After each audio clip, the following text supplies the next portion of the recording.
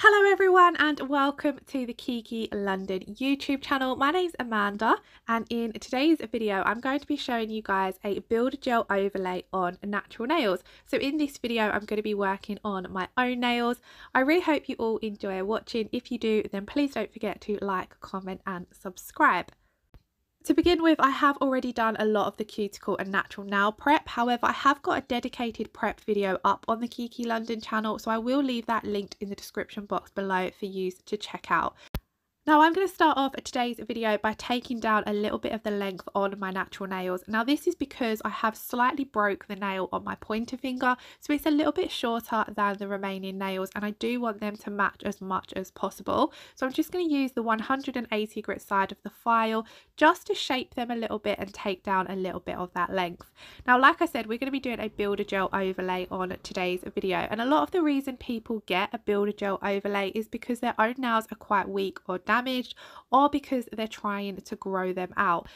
Now for me, I have quite a bit of damage to my nails at the moment. I've just got back from a couple of days camping and my nails really did take a bit of a beating. At the start of the video you could see I was pointing out some of the damage that's on my thumbnail, and also my natural nails are quite thin, to be honest, so I find doing a builder gel overlay gives them that little bit of strength and helps my gel polishes to last. So if you do have clients who are maybe struggling to grow their natural nails, or you are finding that their nails are quite weak and even a rubber base coat system isn't helping them because they do really need that little bit of extra strength, I would highly recommend giving a builder gel overlay a go on them.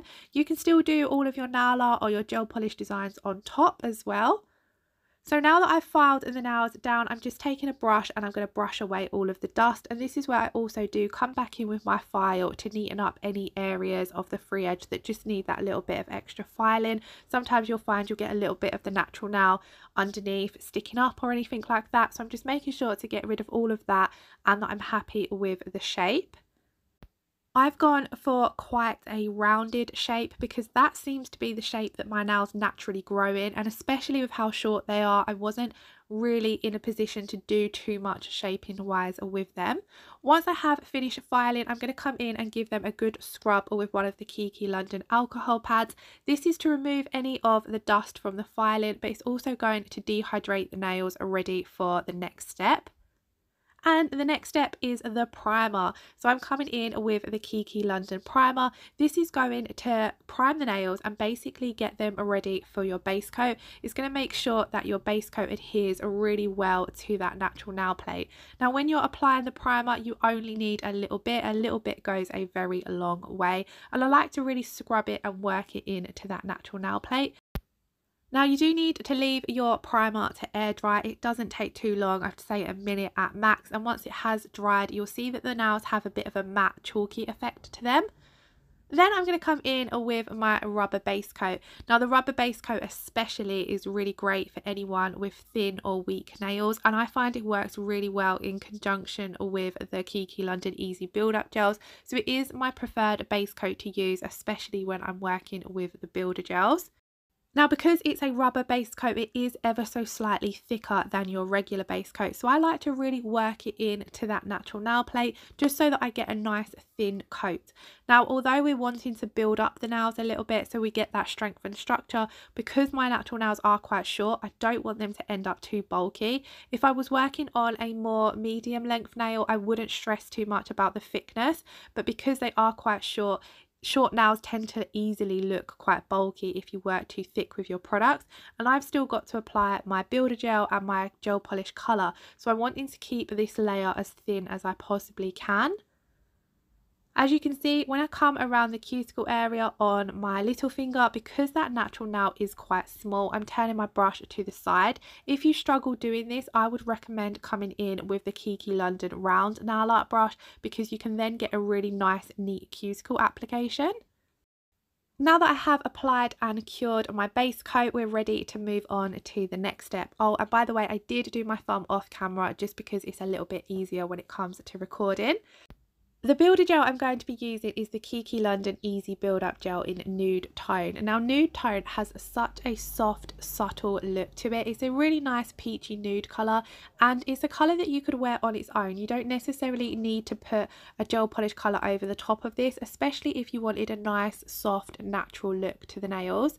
Now I'm going to apply my gel overlay very similar to how I would do a gel extension. So I'm going to apply my wet slip layer. Whilst that's still wet, I'm then going to come in with a thicker ball of gel and build up my thickness.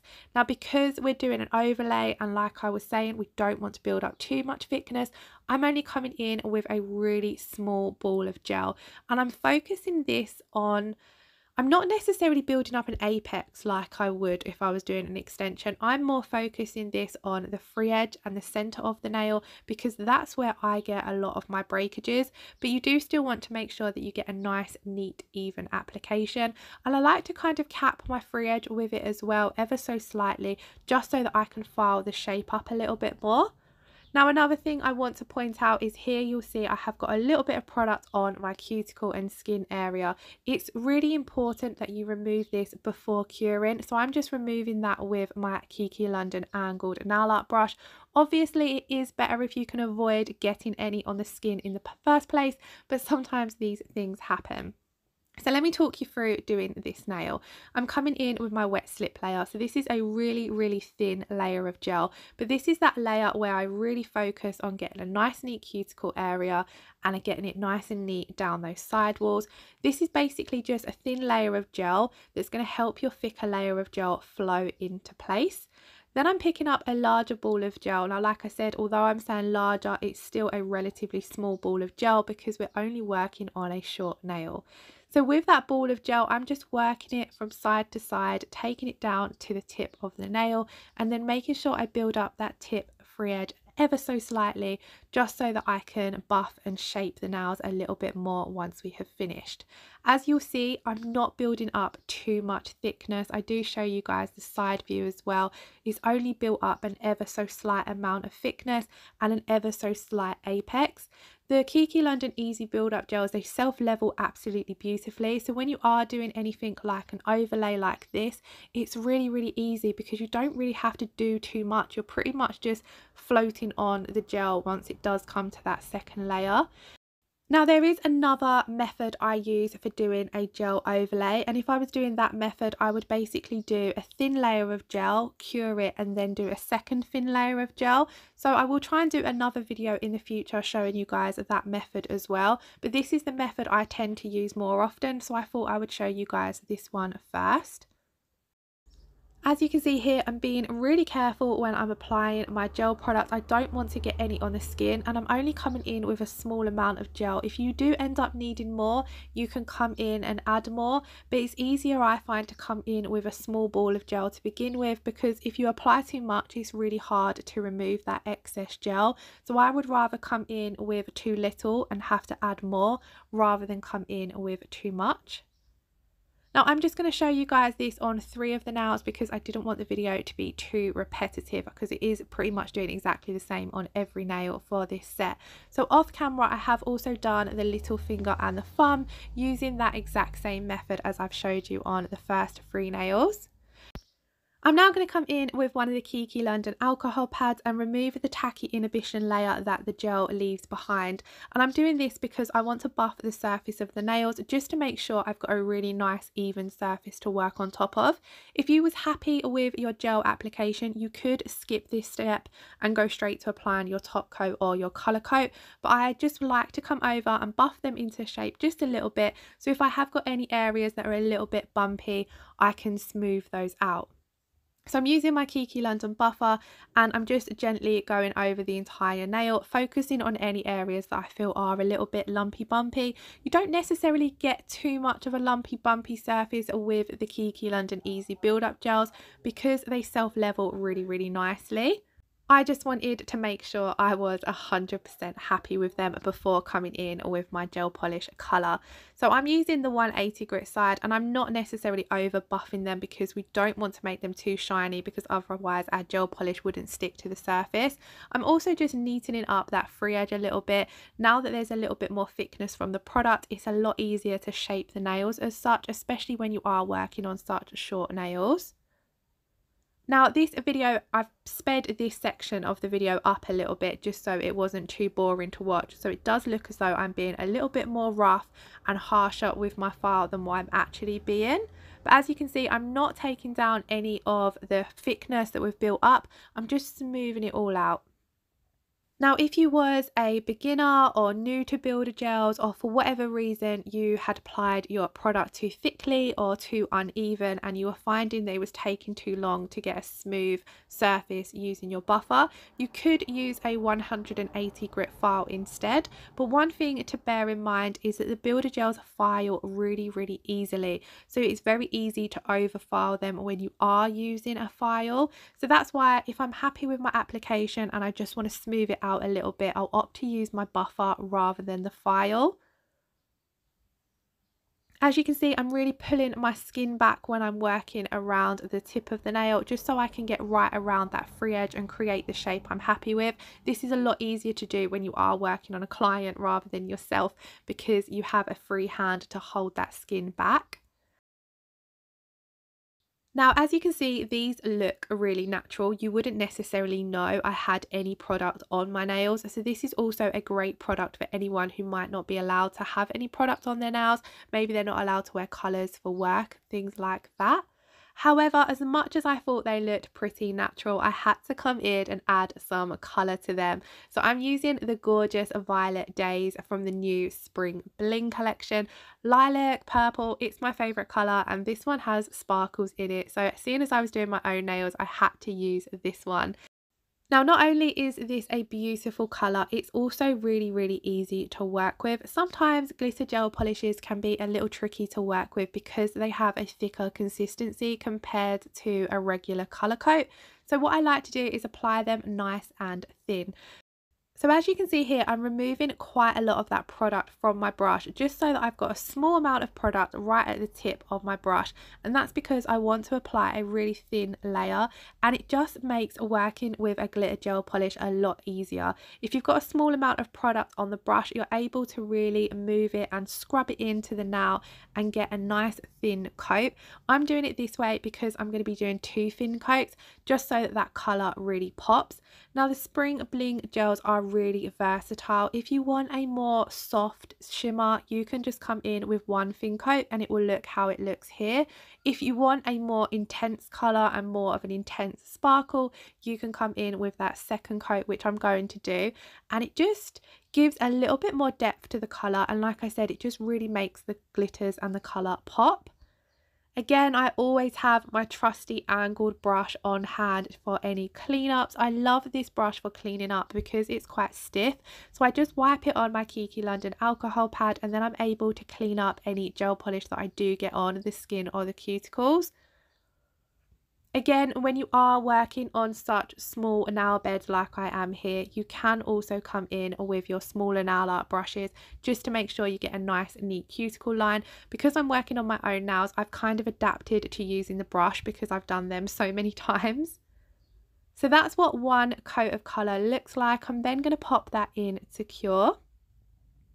And just look how sparkly it is. I do really like it with just 1 coat of colour because it looks quite soft. But for this particular design, like I said, I just wanted something that really popped. So I'm going to come in and apply a 2nd coat of colour. Now, I'm applying this exactly the same as the 1st coat. I'm not applying too much product because we've already built up the nails with that easy build up gel. So we don't want them to end up too thick. Of course, if you're doing a gel overlay, they are going to be thicker than just 2 coats of gel polish. But if you're wanting to strengthen your nails or you're wanting to grow your natural nails, that little bit of extra thickness is really going to help your natural nails. So you'll see when I'm applying that product, I'm letting the brush fan out and do a lot of the work for me. When it comes to applying that second coat of colour, I like to kind of float it on, especially when you're working with the glitter gels, because then you get a nice even coverage. And then as you'll see there as well, I do always like to cap that free edge because I find this really helps prevent any chipping at the free edge. This is just such a beautiful colour. I love how sparkly it looks as well once you have got that top coat on there, especially in daylight as well. I did these last night and I'm just recording the video now, and I went out into the garden today and I could not believe the sparkle that these have. As always, if you check the description box below, I will leave a full list of all of the products I have used in the description box below, just in case I forget to mention any of them in the video. And I will also leave a link to the Kiki London website, which is where you can purchase all of the products I've used today. So this is what they looked like once I'd finished curing that second coat of colour. And I want to add a little sticker on to my ring finger just for a tiny pop of nail art. So I'm going to remove the tacky inhibition layer on that nail because I find that stickers apply a little bit easier when you've removed that tacky layer. So I've peeled my sticker off and I'm just using some tweezers to press it down. Now, because I've got rubber gloves on, I'm smoothing it out using my rubber gloves, but you could also smooth these out using a silicone tool as well. But it is really important that you make sure they are really smoothed out, that there's no creases or no areas that are sticking up, because otherwise when it comes to top coating, you're not going to get a nice even layer of top coat. So do just take a little bit of time to make sure that that sticker has fully stuck down. Then, because I've done the stickers, I'm going to come in and use the Kiki London No Wipe Rubber Top Coat, just because I find this top coat amazing for sealing in any nail art because it's that little bit thicker. And again, because we're working on overlays and I'm wanting that additional strength to my nails, the rubber top coat especially is great for that as well. So I'm going to apply a really thin layer of that to all of the nails. Very similar to the rubber base coat, it's going to be slightly thicker than your regular top coat, but if you work it well into the nail, you can still get a nice thin even layer. When it comes to going over my sticker, you'll see I kind of just float it on to begin with and then smooth it out. This is just to make sure it fully encapsulates around that sticker. If I was using a regular top coat, I would double top coat, but I don't find that I need to do that when I'm sealing in nail art using the rubber top coat. Just making sure to apply a nice thin layer to all of the nails, and then I can pop them in to cure. And then we're very nearly at the end of this set. So I just wanted to take a moment to say I hope you all enjoyed watching this video, and it'd be really great that if you did enjoy it, if you could give the video a thumbs up or leave us a comment below. Let me know if there's any particular videos that you would like to see, whether it be working with gel polishes or nail art, tutorials, build a gel, whatever it is that you would like to see, please let me know in the comments below and I will try and get it done. So for the final step in this set of nails, I'm going to come in with my Kiki London Sweet Peach Cuticle Oil. I absolutely love this cuticle oil. I've missed it whilst being away camping because it does work wonders on your nails. It's just such a beautiful product. It smells amazing and it leaves your cuticles feeling really nicely nourished and soft. So I always like to apply a generous amount and not only massage it around the cuticle, but go all around the side walls and under the nails as well, just to really replenish that skin. Now it is a little tricky to massage the cuticle oil in if you are wearing gloves, so I'm just doing my best here to get that rubbed in. And then this is what the finished result looked like. Now I absolutely love a long set of nails, I'm not gonna lie, but I thought these looked really cute, and I'm loving having that bit of extra strength on my natural nails just to give them a chance to grow a little bit more without me having to worry or stress about any breakages or any further damage to them. So if you don't already, do follow me on Instagram and I'll try and post some progress shots as well so you can see how these grow out. Once again, thank you all so much for watching. I really hope you enjoyed the video. Please don't forget to like, comment and subscribe if you haven't already, and I shall see you all again in next Friday's video. Take care, lots of love, bye bye.